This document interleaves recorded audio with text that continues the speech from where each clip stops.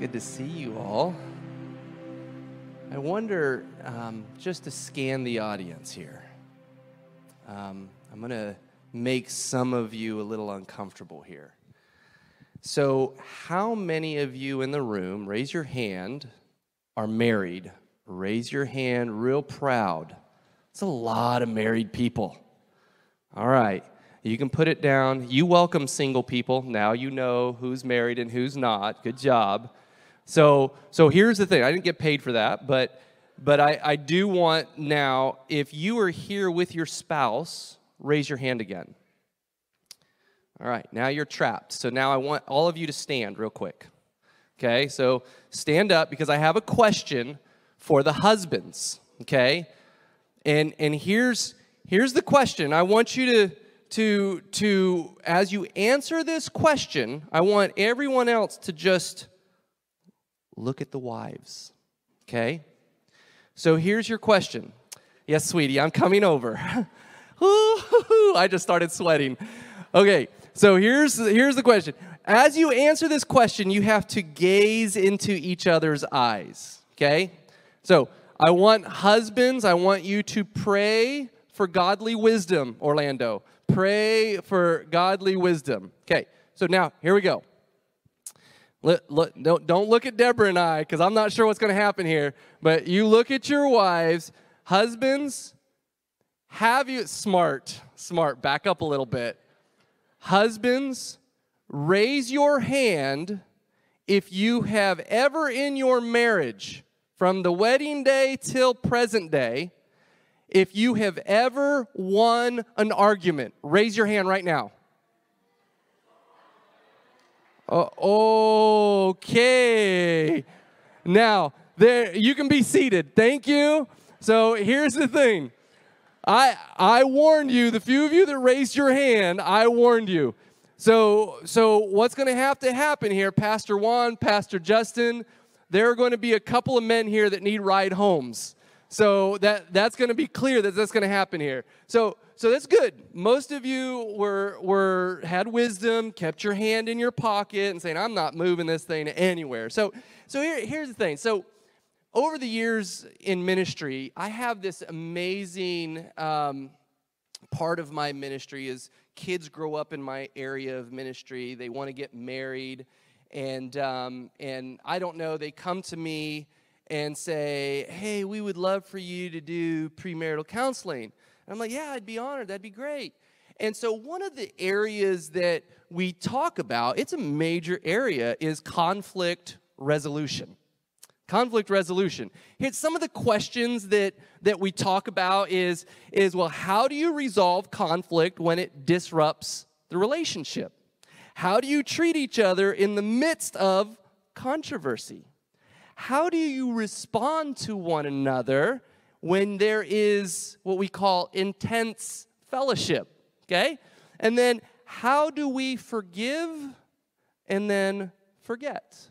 Those are good questions. Now, I won't put any married couple on the platform, but one of these days, if for a Comedy Central show, we will do that up here and see what answers come out. But there are times that, another thing is there are times that manipulation, guilt trips, drudging up the past just to prove a point doesn't always resolve the conflict. It actually never resolves the conflict when you use that.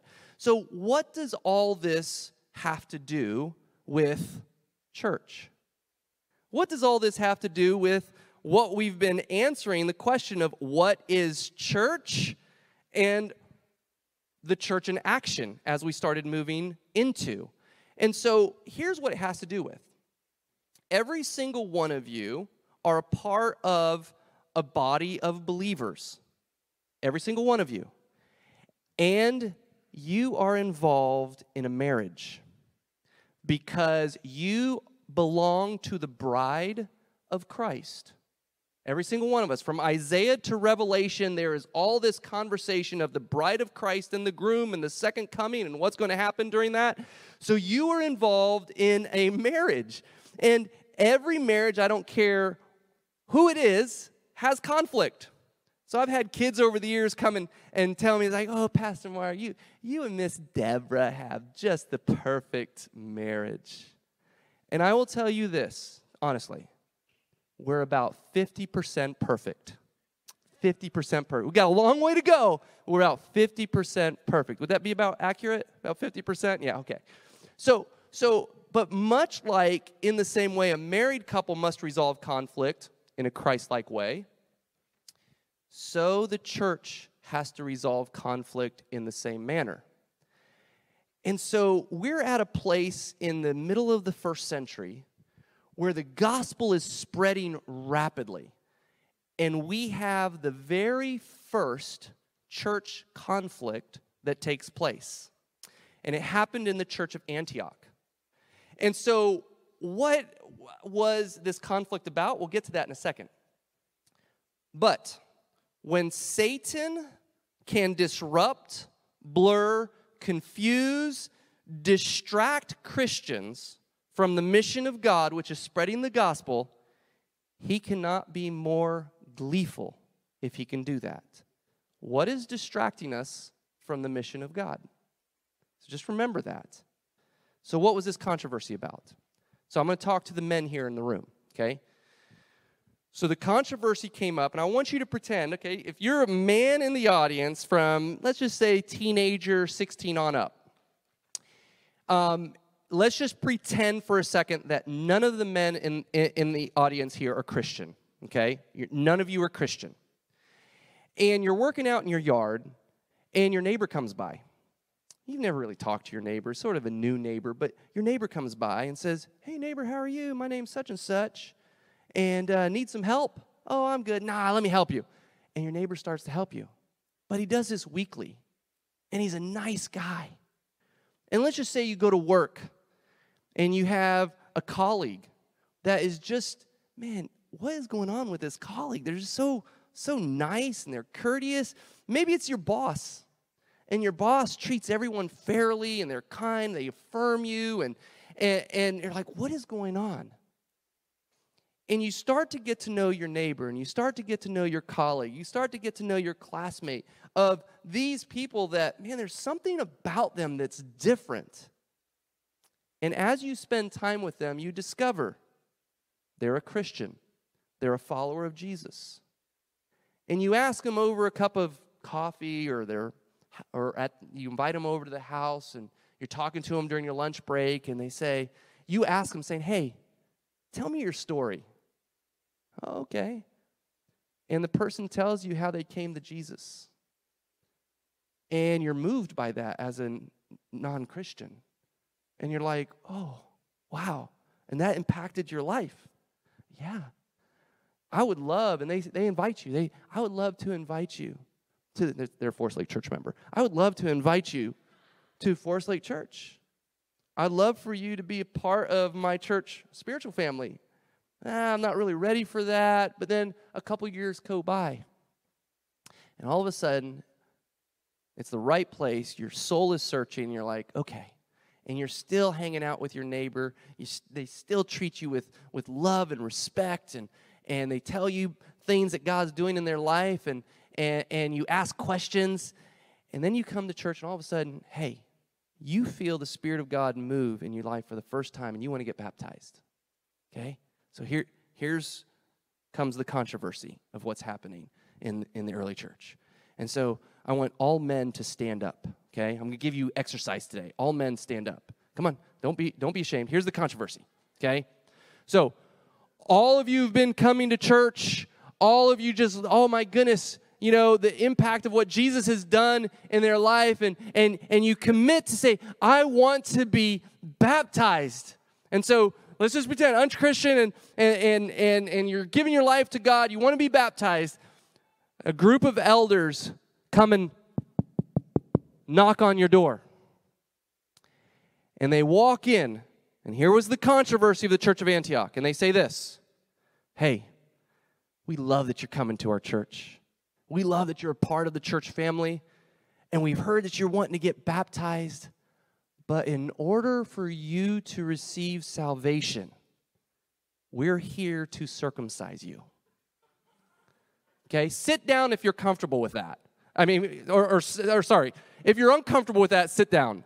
Yeah, there you go. It's confused you a little bit. Okay, so there you have it. So that was the awkwardness of what was happening in the church of Antioch. And this was a controversy that Paul and Barnabas were really upset that this is what was happening, and they argued against that. And so here's the crazy thing, is that a group of Judeans showed up, well-meaning Judeans showed up, and they started pressing these new converts to all of a sudden get circumcised at all ages. Oh, if you want salvation, yeah, if you want to receive salvation, this is what you must have to do. So, this would have been a huge stumbling block, as you just experienced. No, that's a little uncomfortable for me. Okay, this would have been a huge stumbling block for the Gentiles. And here in chapter 15, verse 6, we talk about how this issue went all the way back to Jerusalem, to the elders and to the apostles, to discuss this very important issue that had just come up. What do we do with this? And so we're going to talk about church conflict and how to deal with church conflict, because it will come. Has come. It's always here. But we're going to talk about how did the early church deal with it. So, verse 6. Here we go. The apostles and elders met to consider this question. So this group was called the Jerusalem Council, by the way, and they met together to address this disagreement. And they could not afford to ignore this dispute because the implications was far beyond the church of Antioch if they decided, yes, we're going to keep to the traditions of Jewish traditions and enforce this. So how they resolved it, it's an example for us today. And so as they were discussing this controversy, Peter, I love Peter, he's the first dude to always stand up. And he stood up and he started testifying. And this is what Peter said in verse 7. He said, "Brothers, you know that some time ago God made a choice among you, that the Gentiles might hear from my lips the message of the gospel and believe." Remember a couple months ago, we talked about this crazy dream that Peter was having. And God said, all of these animals that you're seeing in your dream, you can eat. They're all clean. And then God gave somebody else a vision. His name was Cornelius. It was a Gentile. And so he showed up to Cornelius' house, preached the gospel, and then all of a sudden, the gift of the Holy Spirit fell upon Gentiles, and they were speaking in tongues. To Gentiles? And this happened. And this is what Peter is talking about. So he says, God who knows the heart showed that he accepted them by giving them the Holy Spirit, just as he did to us. He did not discriminate between us and them, for he purified their hearts with what? By faith. By faith. He is setting up the doctrine of salvation right here, which Paul continues the doctrine of salvation through all of his teachings, throughout all of his epistles. And so then he did not discriminate between us and them, for he purified their hearts. Now then, why do you try to test God? By putting on the necks of Gentiles a yoke. What is a yoke? We'll talk about that. That neither we nor our ancestors have been able to bear. The yoke he's talking about was the law. We couldn't fulfill them. Our ancestors couldn't fulfill it. Why would you want to put it around the necks of these new converts? And then here in verse 11, I think, is probably the most powerful statement in this whole chapter. It is the doctrine of salvation all in one sentence. He says, no, we should not do that.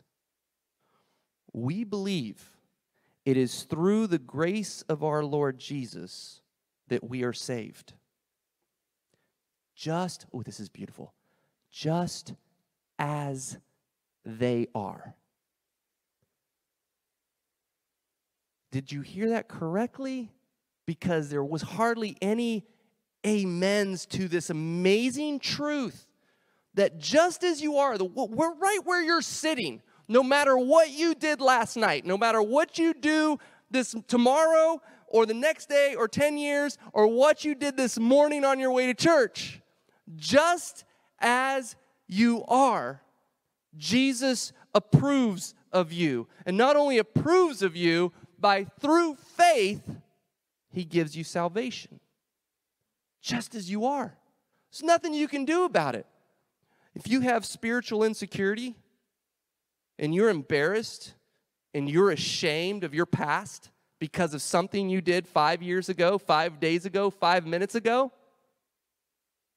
this text is something not only to be read, but to be memorized, to listen to the truth and forget listening to the lies of Satan. So that you have to feel that whenever Satan says, oh, you remember when you did this? You should feel horrible. So the law couldn't save the Jews. Only the grace of Jesus could. And how absurd was it that the Jews wanted to impose the same legalistic requirements that they themselves could not fulfill? It's crazy. But it was only by grace through faith that we are saved. There is no one here in this room who is capable of earning salvation and righteousness on their own. If that were possible, there would be no need for the cross of Jesus. If that were possible. Paul reiterated this point throughout his letters. One of my favorites. For it is by grace you have been saved. Through what? Through faith. This is not from yourselves. It's a gift. Much better than Christmas. Because it's every day. It's every minute. It's every second. It's a gift. Something that you can't earn. Something you don't deserve. It's a gift. It's not by works. Because, hey, you're bragging about your holiness. It's not your holiness. It's Christ's holiness. So the doctrine of salvation was birthed in the early church to combat the idea of I must do something to earn my salvation. Doesn't exist. It's a lie. So what could have been a major breach in the church became an opportunity for leaders to focus on what the mission of God really was, which was to spread the gospel at the time. And too often, churches are ripped apart by these disputes, different types of disputes. We're not going to go into those disputes that a lot of us might know about because I don't want your mind to go there because it's a distraction from the mission of God. And see, these disputes sometimes become the focal point and they distract us. Just like a marriage, if the controversy is not addressed, it becomes a festering wound. And so the church had to deal with this because it would have crippled the early church and the advancement of the gospel. So the church leader drafted up this letter. And they drafted up this letter to the church of Antioch. And they wrote a letter to these people who were new converts. And they said this, verse 24, greetings.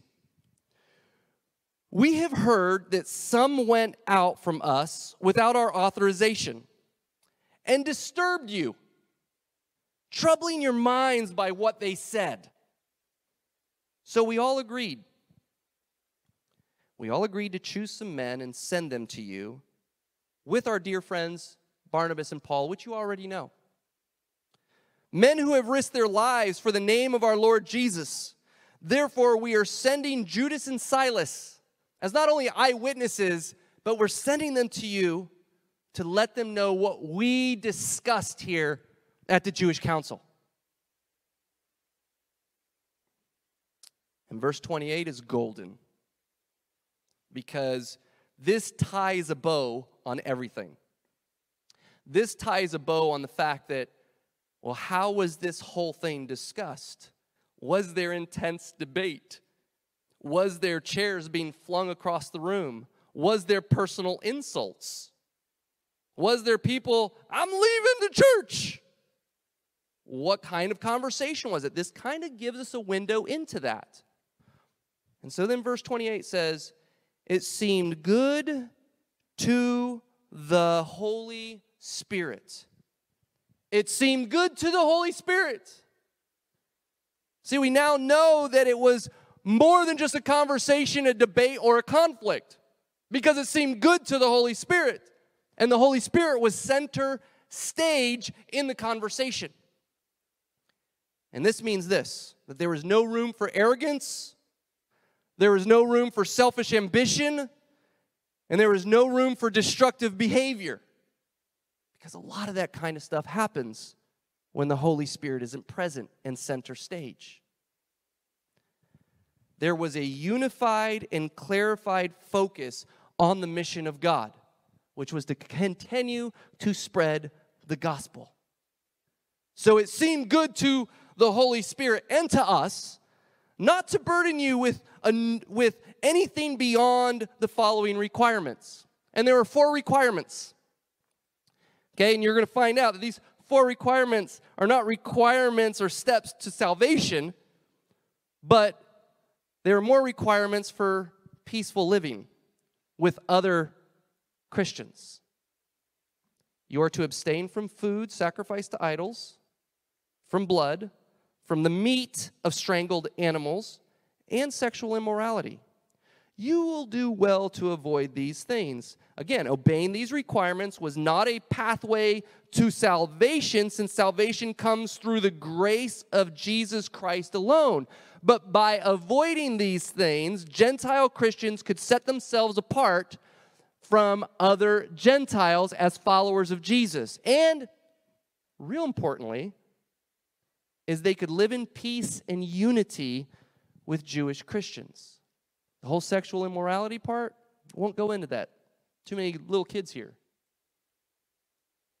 But there was religious festivals that sexual immorality was involved that would probably put shame on Las Vegas if we went into describing what these religious festivals were in that culture. And Paul and Barnabas and the whole group of the Jewish council said, stay away from these things so that there is an identifiable group of Gentiles that are in the culture that everyone knows, oh, they must be followers of Jesus. And it will keep the peace of fellowship amongst the Jewish Christians as well.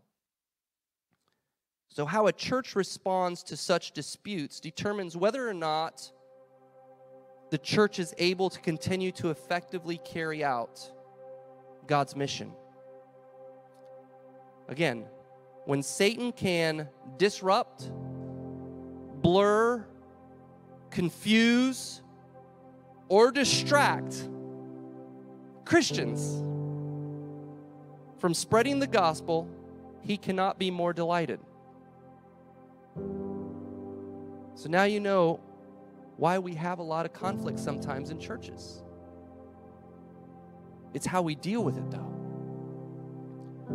God desires that we disciple all people and reach the lost, instead of focusing on the trivial things that hinder the fellowship in the mission of God. It's all distractions that come our way. And the church of all organizations in the world, the church should be showing the world when there is controversy, when there is arguments, when there's disagreements and conflict that could cripple the mission of God, we as a church put our egos, our personal agendas, and our insatiable need to be right to the side, and allow the Holy Spirit to take center stage. And the Holy Spirit will always focus us on God's mission. It will always be about people for God. Reaching His people. Reaching the lost. That will always be His focus. Satan's constantly trying to distract us from that. See, people in the church can be vicious. Some of the deepest wounds in people's lives are from other church people, from church leaders. We've got to change that. Understand that God chooses the church, the very thing that contains the people who hurt, wound, and divide. He chooses the church to be his bride. Please don't confuse the bride of Christ with the people who create dissension and division. This needs to be a place that, hey, we can disagree. We can argue, we can have conflict. But as an individual and corporately as a body of believers, are we seeking God with our whole heart, mind, and soul and being so saturated with the Holy Spirit that it just permeates out of us, that when these types of things come up,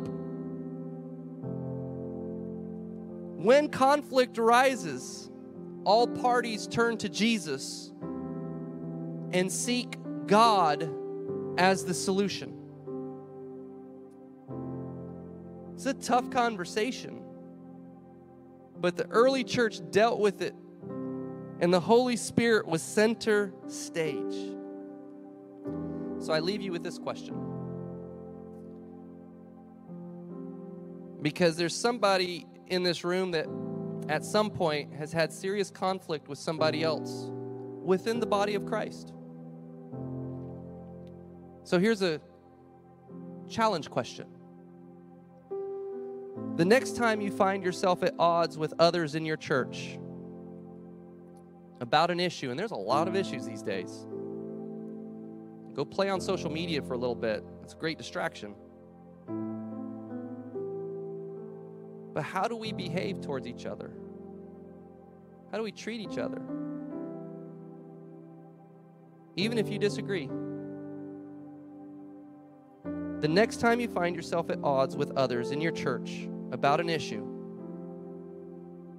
how will you allow the Holy Spirit to take center stage to deal with this situation?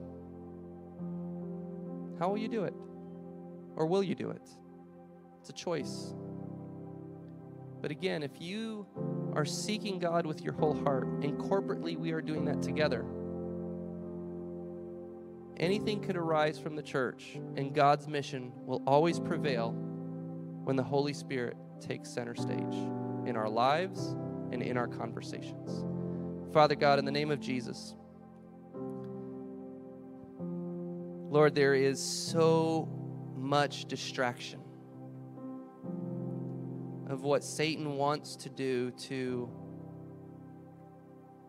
take us away from the purpose that you have for your church, to declare your glory to the world, to shine your love on the lost, to accept those who are far from you and to love them back to you.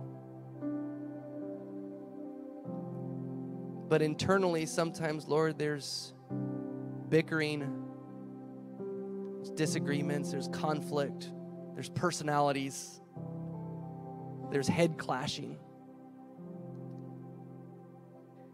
And sometimes that can get harsh, and sometimes that can become wounding. And I pray that you will work on our hearts individually, Lord, that whenever that does come up and we're present, that you will always take the center stage of the conversation, the center stage of our heart, where there is no place for egos. There is no place for personal agenda. There is no need to be right. But the greatest need is that people are loved and know Jesus. So we pray this in your name, Lord.